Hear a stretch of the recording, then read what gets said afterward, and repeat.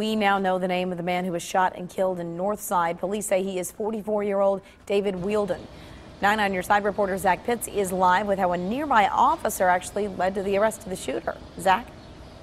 Yeah, talk about the right place at the right time. Cincinnati police trying to figure this one out. A Cincinnati police sergeant heading to a call. Here's a gunshot. Moments later sees a man standing over another with a gun. Now, once again, here is the victim, David Wielden. We don't know a lot about the circumstances leading up to the moment he was shot, but we looked up his record. He's been arrested multiple times.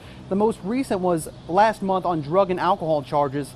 Now, a Cincinnati police sergeant was heading to a breaking and entering call in Northside when he came across a homicide just 50 yards away.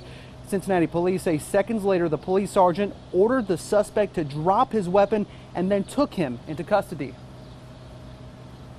This is something that I would have expected 15 years ago more than today. But yeah, it's sad because Northside is really up and coming, and we're trying to crack down on crime and everything like that. Now, police have not released the suspect's name or a possible motive for the shooting. We've been out here trying to gather more information. We'll try to bring that to you as soon as we can, either both on air or online at WCPO.com. If you have any information that could help police, go ahead and call Crime Stopper. That number is 513-352-3040.